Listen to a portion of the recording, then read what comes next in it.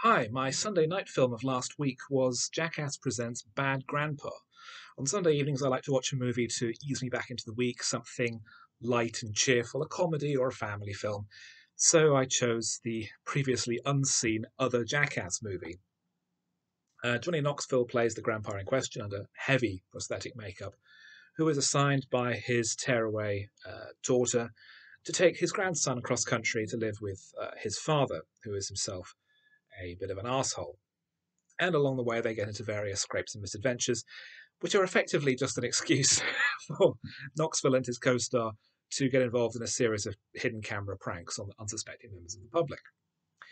I've always been a big fan of the Jackass series. It meshes rather nicely with my enjoyment of highbrow things that I also enjoy Jackass because it's tremendously creative, I think, and original, and always coming up with new and bizarre ideas of how these people can injure themselves and each other.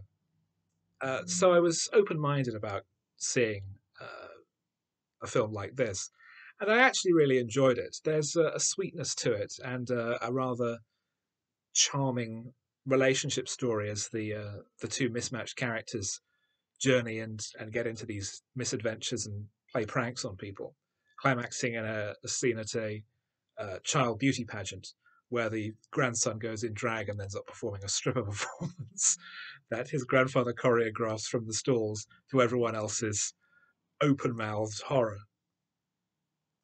Um, but it's not a film with any great depth, but it does have charm. It does have some creativity in the pranks themselves and in Knoxville's performance, having to act through prosthetics and also ad lib his way through most of his scenes.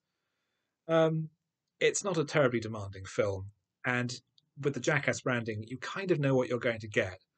But if the previous work of that team has been enjoyable, then I think you'll enjoy this as well.